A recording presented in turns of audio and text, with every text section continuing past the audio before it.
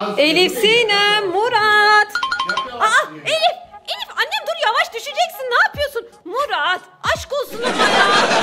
Ama sen de Elif'i gaza getiriyorsun, düşecek, duvara çarpacak ya, bir yerine bir şey olacak. Bak başı döndü, düşecek, bak gördün mü? Ya bir dakika. Murat aşk olsun yapma kızım. Hadi sen de uslu otur, bak düşer bir yeri kırılır. Murat akşam hiç çıkarmayın başımıza ya. Bak sana bir şey diyeceğim ben. Komşu beni kahveye çağırdı. Arkadaşım mesaj atmış da. Ben bir gidip geleceğim. Siz babalı kızla oturun, vakit geçirin, tamam.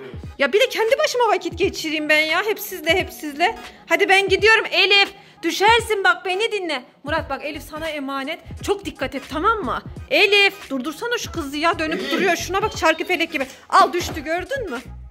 Bak düştün, gördün mü Elif? Ya kolunu ağrıttı Murat. Gerçekten kolu falan kırılır bak. Sen git hadi komşuya, biz de Elif'le sürelim. Tamam ben gidiyorum. Ben 1-2 saate gelirim, tamam mı? Bak saat 8:30.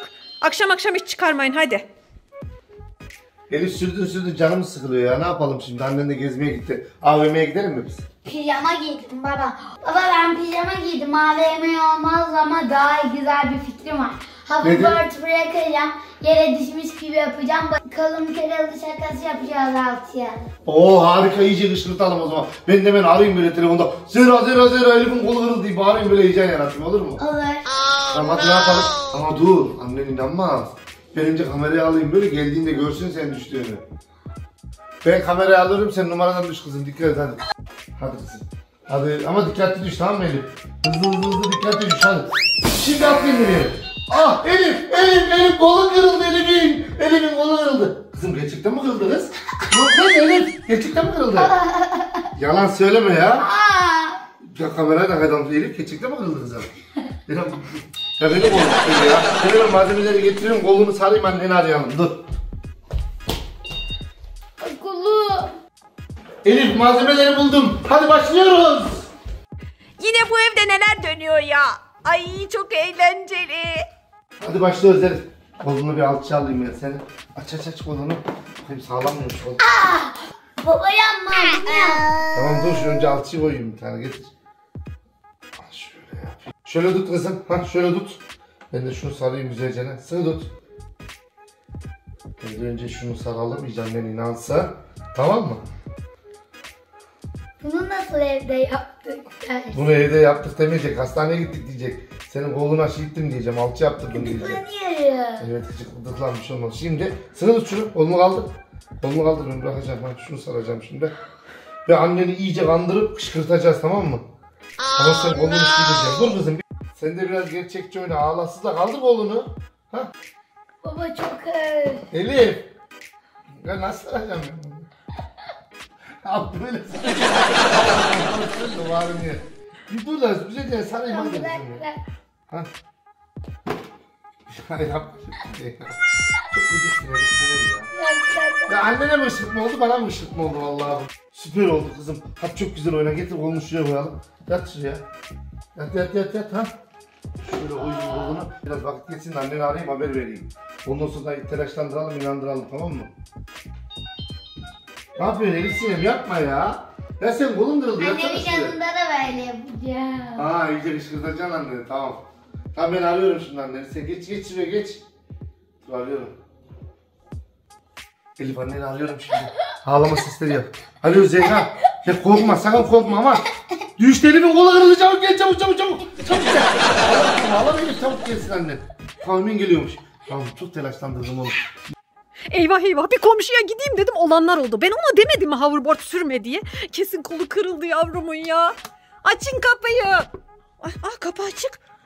Elif. Murat Bücür. Elif. Koş. Ya siz ne yaptınız ya? Murat. Eyvah. Ya kolumu kırıldı Elif Sinem'in. Bana de ki şaka de, lütfen şaka de bana.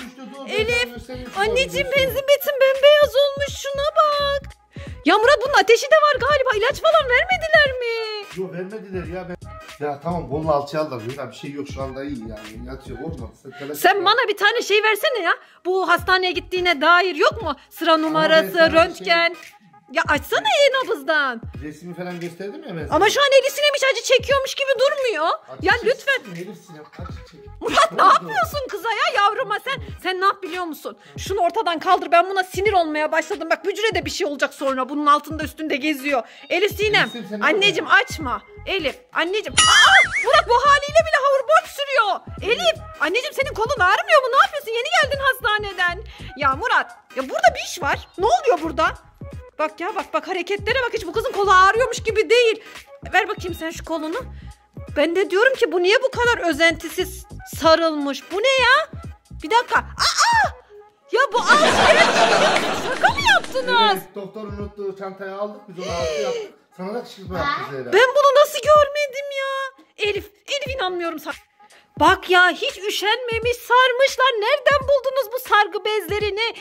Şuna bak. Resmen bana kışkırtma yaptınız değil mi siz? Peki bunun intikamını almaz mıyım ben? Acaba hanginize kışkırtma yapsam? Elif bu kimin fikriydi? Elif Sinem fikriydi. Hayır. Hayır Elif Sinem. Babanın fikri miydi bu? Hayır Elif Sinem fikriydi. Doğruyu söyleyin çabuk. Hayır. Bücür'e soracağım. Bücür. Ay Bücür. Bücür'ün hoşuna gitti Elif Sinem sargı beziyle oynamak. Bücür kimin fikriydi oğluşum, sen şahitsin ya. Dur bak. Bücür'e soruyorum. Bücür de cevap vermiyor. O da sizi koruyor kolluyor ya. Sinem siz buna mamik mi verdiniz sus payı olarak? Şuna bak ya. Bücür de gitti cevap vermiyor bana. Buldum. Murat ben sana inanıyorum. Elif'e kışkırtma yapacağız tamam mı? Gel bu tarafa gel. Gel bakalım gel. Elif'e ne kışkırtması yapacağız biliyor musun? Elif'in odasındaki bütün kalemleri dökeceğiz tamam mı? Tamam hadi şöyle yapalım o zaman. Elif Sinem okuldayken bunu yapacağız aramızda. Sana inanıyorum hadi bakalım. Elif buraya gel Elif. Sen yapmadın mı şimdi anneciğim? Gel sana bir şey diyeceğim gel. Şimdi bir plan yapacağız. Babana kışkırtma yapacağım. Baban nerede dur bakayım. Hah gitmiş. Babanın arabasını kaçıracağız. Gece gezmesi yapacağız. Sonra da onu arayacağız. Kaza geçirdik diyeceğiz tamam mı? Baban çıldırır bunu yaparsak eğer. Sana kışkırtma yapacağım. Sana da yapacağım, ona da yapacağım. Ah sizi yaramazlar ama birbirinizinkini ikinize de söylemedim. Hadi bakalım. Bücür. Bak ya Bücür'ün oynadığına bak Elif. Sargı beziyle Bücür oynuyor. Bücür gel seni alçıya alalım. Bücür'ün kolunu alçıya alıyormuşuz. Siz öyle bir kışkırtma yapmayın bana sakın tamam mı? Ben çok üzülürüm Bücür'e bir şey oldu diye. Bak ablasının arkasından gidiyor. Hiç üşenmemişler. Alçı, sargı bezi, doktor seti. Bunları nereden buldunuz? Çabuk söyleyin bana. Şuna bu huysuz doktorun gözlüğü değil mi? Elif Sinem buraya gel bakayım.